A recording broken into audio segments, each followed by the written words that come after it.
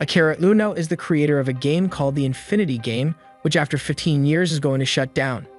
Tonight, when the clock strikes midnight, is when the servers are closing and he is spending the final moments reminiscing the game. He bids farewell to the last boss of the game, the demon lord of the great empire Hakuto Kunai, while remarking that he spread plenty of bloodshed and tears across the land.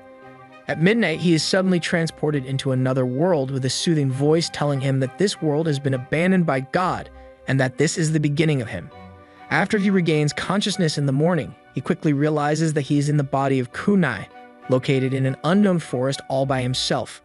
Assuming that he is somehow inside of Infinity Game, he attempts to use his administrator privileges, only to find out that they do not work. Realizing that he is not inside of the game he made, he lights himself a cigarette and ponders on the situation. This does not last long as he is interrupted by a young, injured girl coming his way. She is chased by a demon who makes the mistake of attacking Kunai. Kunai takes out the demon with ease, which makes the girl refer to him as the Demon Lord. She explains that the demon who chased after her was called Griol, and she was used as an offering to appease him by the villagers from her town. After she introduces herself as Aku, Kunai asks her if she knows about a country named Japan. However, she does not, and she tells him that they are now in the Kingdom of Holy Light, where people worship the cherub, explaining how cherub is the one that sealed away Griol a long time ago. Kunai asks her to show him where Griol's lair is as he wants to take a look around. Aku agrees and tells him that Griol used to be sealed in a place called the Wishing Shrine. On the way to the Wishing Shrine, Aku tells Kunai that it was thanks to the power of the shrine that Griol was sealed so long inside of it. Apparently, the shrine grants wishes to anyone who visits. Arriving at the entrance, Kunai notices the stench of death coming from it, so he goes in alone. There he finds a bunch of dead, robed people in front of a scary-looking statue of a woman. The statue speaks directly into his mind, introducing herself as Idol. She tells him that she has granted many wishes over the course of her existence, but this one will be her last. In the beginning, she used to be beautiful, but wicked wishes from bad people kept twisting her form, until she became as she is right now. She tells him that it was the dead cultists around him who summoned him, by wishing for the Demon Lord to descend. Once Griol found them, he slaughtered them in an attempt to stop the summoning, but he was too late. Kunai asks to be returned to his world, but Idol states how she cannot fulfill that wish, as it defies a previously made wish. Instead, she gives him a cursed-looking ring in the shape of a skull, that Kunai is unable to take off his finger. Afterwards, the statue crumbles into dust. Returning back to Aku, Kunai asks her to direct him towards the capital, but she asks if she could come with him instead. After some deliberation, Kunai agrees, but before leaving, the two of them go to her village so she could gather her belongings. Arriving at the village, Aku gets intercepted by some townsfolk who start throwing rocks towards her. Kunai gets pissed off by seeing this, and as he is about to act, he hears a voice from the ring. The voice starts egging him on to dispose of all those he dislikes. Kunai refuses, explaining how he acted that way before only because it was in a game. The voice from the ring finds that amusing, calling him the root of all evil. He manages to block out the voice and act, stepping in between the bullies and Aku. Aku is grateful to Kunai, but as she refers to him as the Demon Lord, it only causes the bullies to get into a panic, cursing her even more for bringing the Demon Lord into the village. Kunai has had enough at that point, and he sets fire to one of the houses before taking Aku and leaving.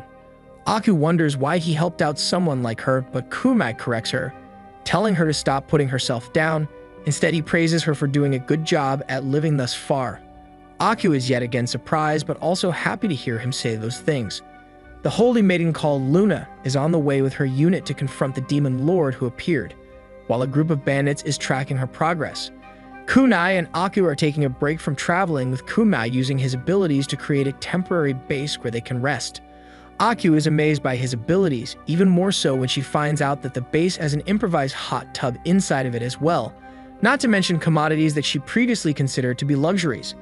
Before turning in for the night, Kunai is pondering how he could return back to his world, deciding to look for more information once he reaches the capital. The next day, the bandits are setting up an ambush for Luna and her unit, but instead of Luna, it is Kunai with Aku on his back, who arrives to the location first. The bandits decide to deal with them before Luna arrives, so they launch their attack against Aku and Kunai.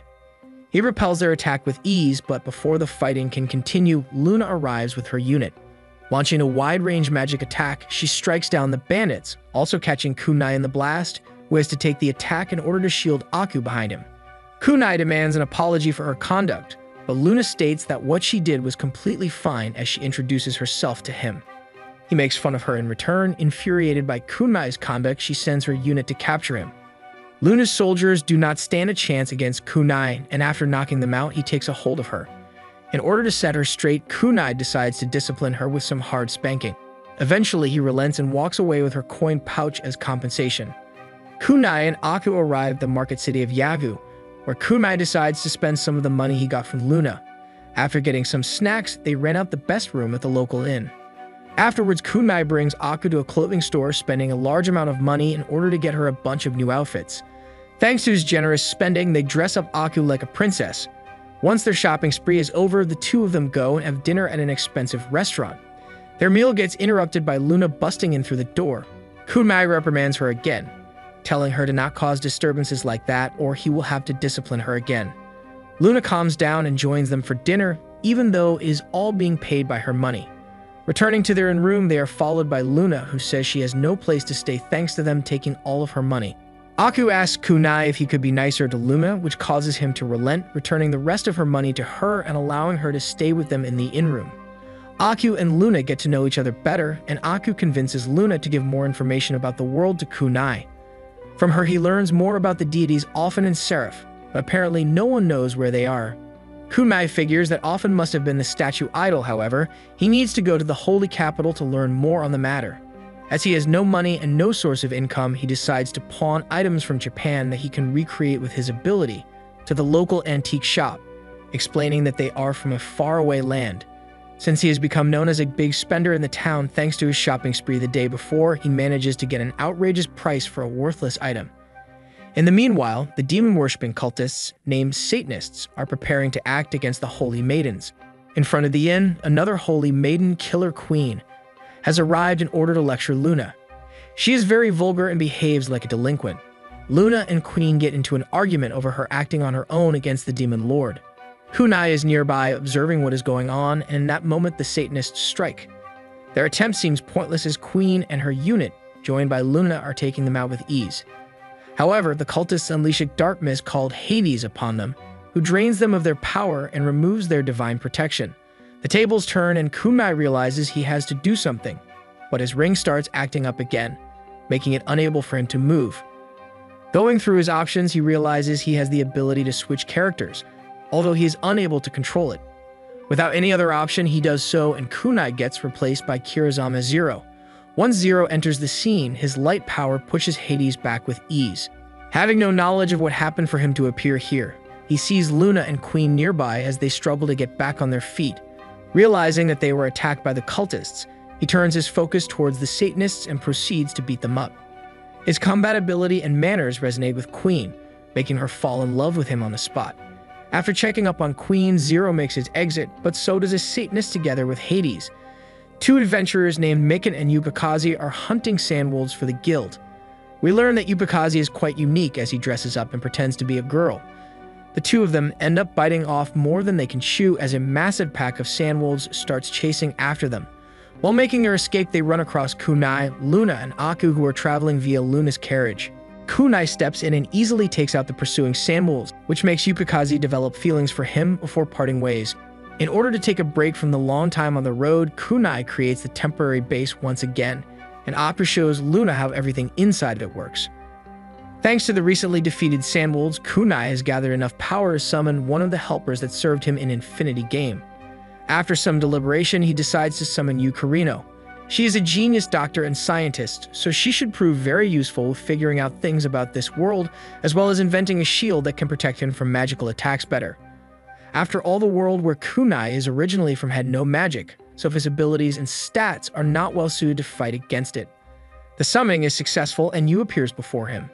Kunai brings her up to speed with everything that happened. Thanks to her high intelligence, she is quick on the uptake. Afterwards, Kunai introduces Yu to Aku and Luna, explaining that she is his underling. He tells Yu to fix up Aku's injured foot, which she does with ease by using her Hand of God ability. Aku is overjoyed to be able to walk and run properly again, thanking Yu and Kunai from the bottom of her heart. Kunai praises Yu for a job well done, which triggers some unexpected feelings to emerge from deep within her. Getting overwhelmed by euphoria after being praised by him, she is determined to explore those feelings and learn more about herself and Kunai, since she feels like both of them are different now in this world than they were before. The Satanist cult is discussing their recent failure, with their leader declaring that Hades needs more power. In order to power up Hades, they are going to destroy the holy capital. Kunai, Aku, Luna, and you arrive at Luna's village called Rabi, where she is the Lord. The place is impoverished and in a bad shape overall, as she forwarded the control of the village to the church, while she left to do other duties as a holy maiden. After deliberating with you, Kunai decides to set up his headquarters in her village. More precisely, he wants to set up a hospital and a hot spring resort. Luna does not seem too interested in the bigger picture, but as long as her allowance gets increased, thanks to the increased revenue from the village, she is okay with allowing them to do as they please. After releasing the church from their duty, they converse with the locals, who happen to be bunny folk. Luna explains that the bunnies were beloved by Cherub a long time ago, but now they are all located only in this town, as the rest of the kingdom does not like any races other than humans. They meet with Momo and Kayon, two of the bunny girls that work the farms. From them, they learn about the poor harvests that the village is facing after the well and dried out. To fix the issue, Kunai creates a special pulley wheel from Infinity Game that makes sure even dried up wells always have water to pull out from. The bunnies are very happy about it, and when he creates some fertilizer for the farms, they celebrate in advance, looking forward to their future harvests. In the holy capital, the head noble, Dona, the head soldier, martial arts, and the eldest of the holy maidens, Angel White, are discussing Luna's decision to take over and rule her lands again. White is worried that Luna might be controlled by the demon lord, and Dona is trying to get them to act in that regard. But Marshall is advising against any military action for the time being, saying how his reports do not hint at that demon lord being an evil individual. White decides to wait for the time being, much to Doma's annoyance. Hey, thank you for staying all the way till the end. If you enjoyed the video, give it a like. It takes only a second, but it means everything to us. Have a great day and see you in the next video.